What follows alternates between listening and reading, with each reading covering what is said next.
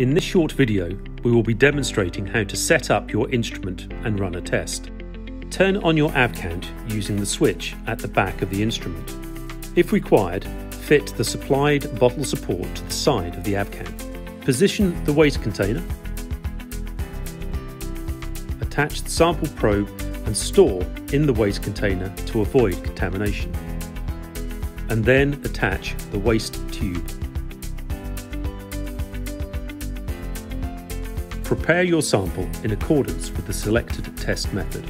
Prior to running a test, ensure the sample probe is clean by flushing with filtered heptane. Place the sample probe into the sample, ensuring it is not touching the bottom.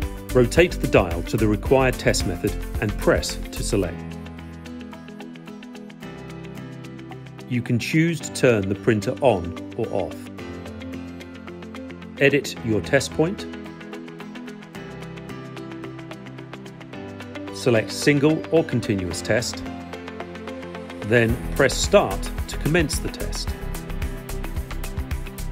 The test progress is displayed along the bottom of the screen.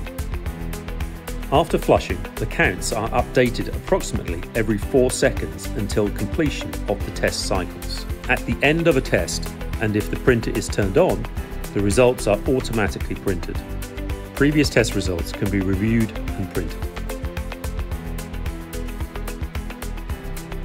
To maintain your instrument in good working order, it is recommended to flush with filtered heptane at the end of each working day.